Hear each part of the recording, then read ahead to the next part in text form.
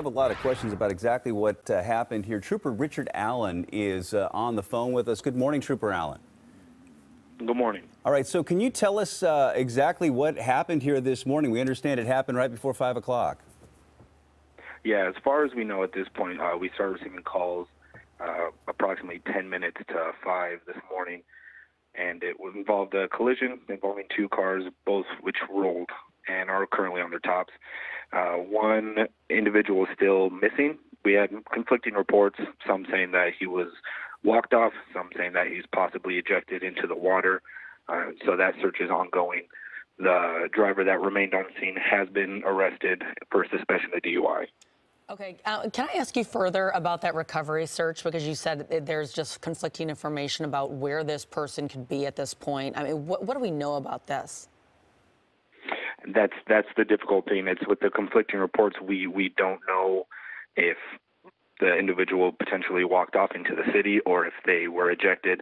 As it sits, we need to treat it as they were ejected until we can ensure that the person is safe, which is obviously what we hope for. Okay, so that recovery mission is still happening in the water at this point, or is it called off? What do we know about that part?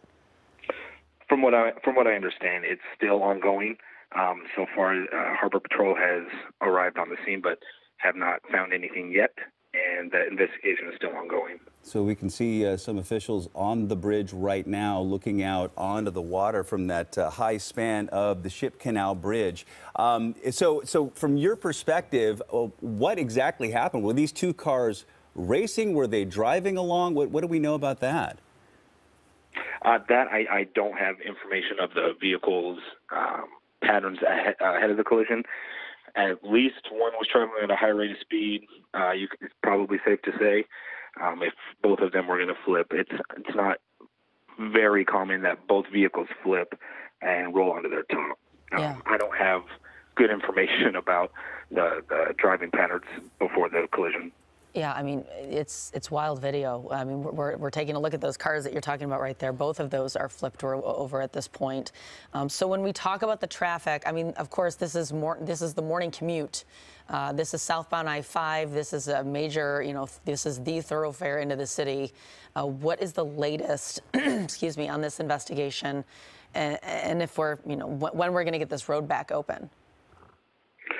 We're hoping to get a lane open as soon as we can conclude some of the investigation on the actual Interstate I-5 right there on the Ship Canal to hopefully alleviate some of the pressure. Right now, traffic is being diverted to the 50th, 45th, and the express lane southbound are open.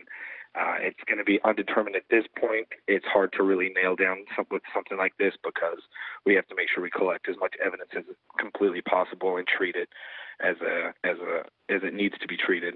And then hopefully once we get as much documented as we can start to, again, like I said, open up at least maybe a lane or two and start to alleviate some of that pressure. All right, Trooper Richard Allen, thank you so much for your time. And we continue to take a look at that horrible crash, a two-car crash, one driver arrested on the scene for DUI. The other driver, we don't know what happened to that driver. So that is the big question this morning.